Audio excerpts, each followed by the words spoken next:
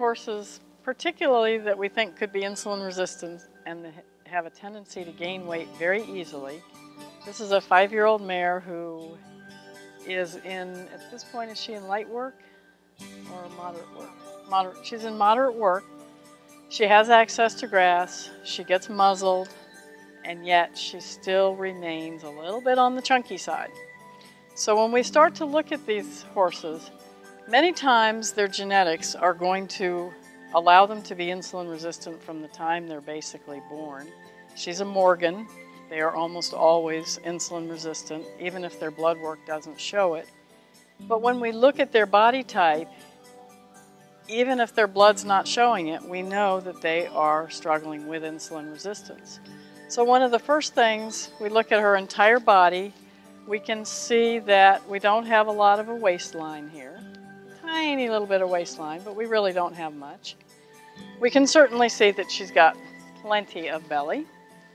But one of the most important areas to look at is the crest, because the crest can tell us a lot about what's happening internally. And when most horses have a crest, they are storing the extra fat up here, and this crest can grow and shrink very rapidly depending on how much extra grass they're getting. So we want to take our hand, visually look at it first and see that it's there. Take our hand and feel down it, and if it's still at a healthy stage, that crest will feel very soft and squishy like a sponge.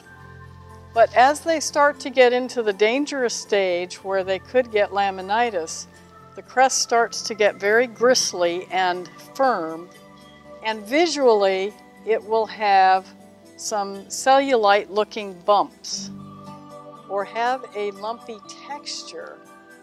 Then you are actually getting in danger of laminitis, because that means that you're starting to have internal heat in the body, and the next place that that internal heat is going to go is going to be to the feet.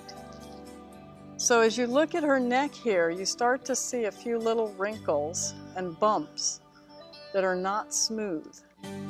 And if this progresses any more than this, or starts to get any firmer, then we are significantly in danger.